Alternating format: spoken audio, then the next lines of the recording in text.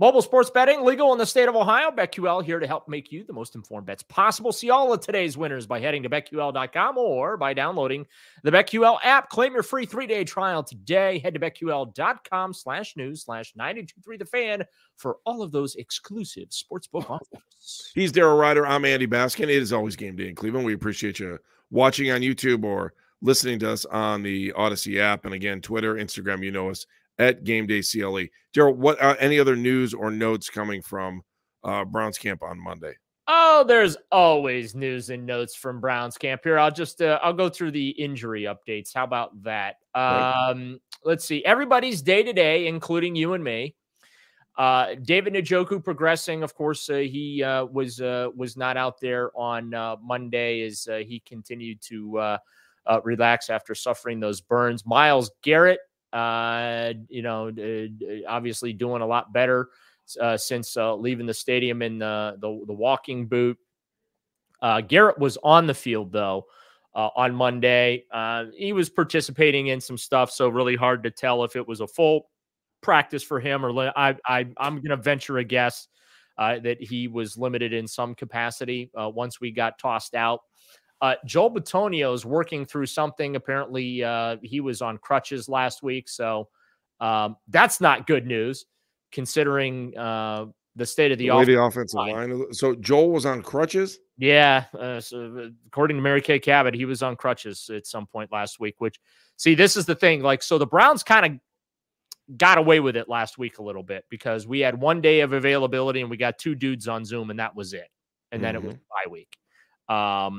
And I'm kind of used to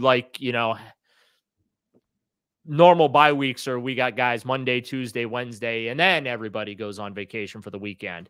And like I said, we only talked to 2 players on Monday after that Ravens loss, and obviously Kevin Stefanski. And then we heard from GM Andrew Berry on Wednesday. So, and again on Monday, no open locker room again.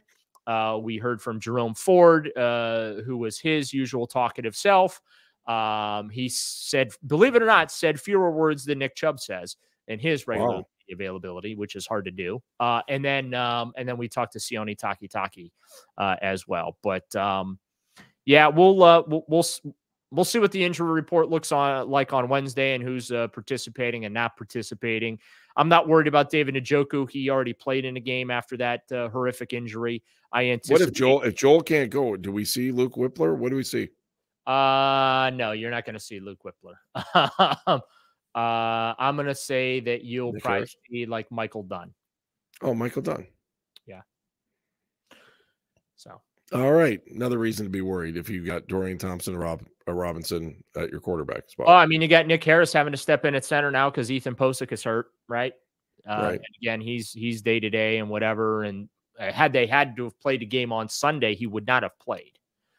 Wow. So read into that what you will, because Posick didn't practice on Monday as well. Okay. So we could come back with 3/5 of our regular starting lineup on the offensive line, right? Yeah. Jones, Teller, Wills. Mm-hmm. And Wills doesn't exactly instill great optimism for Browns fans. Yeah. Mm-hmm. Yes. Yeah. 25% of the places like, hey, the guy you're looking for ain't me. He's over there. Let me. I got a ton of stuff that we're probably going to be talking about in the next show, but I want to ask you one other question because I heard Dante Whitner say this on the afternoon show. Former Glenville Tarbloodder, former Brown, former Niner, former Bill. I mean, he was all over the place. Former Buckeye. He said that if the Browns would have figured out a way to get Kyle Shanahan, who he wanted here in Cleveland, in this situation here would be a lot different if Kyle was still here. Oh, whether yeah, he was head coach or not. Yeah, 1,000. I mean, God, I mean, this is,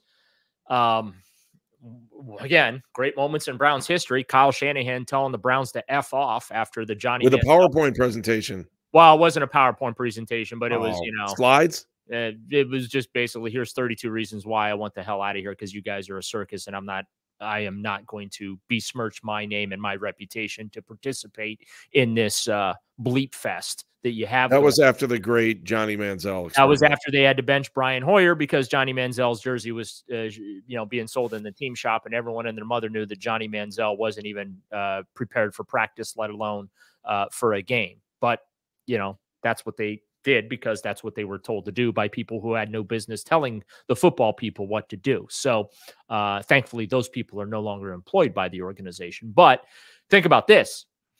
Kyle Shanahan and Mike McDaniel, Miami Dolphins head coach, who is doing pretty damn well in Miami. See, here's the thing about the Browns. Like, they've had really good people come through that building over the years. And that's why I always make the joke that there's something in the water, because when people come to Berea, they drink the water and instantaneously they become stupid and they do really stupid things. Or they realize they're going to get paid a lot of money and it doesn't really make a difference, and it's their retirement fund. And then they leave, and then they go on to do fabulous things because they're no longer drinking the poisonous Berea water. See Mike McDaniel, see Kyle Shanahan. But yeah, I mean, it's one of those pivotal moments in Browns history that we look back on, and I call them the WTF moments, right? Yeah. I mean, wow. that's what it was. Wow. Thankless football. Is that what you're saying? Yeah. Like, I just, I'm another Kyle Shanahan, I guess, revenge game. I don't know. Like it. But here's the thing. That was back in 2014, right? That was 9 years ago.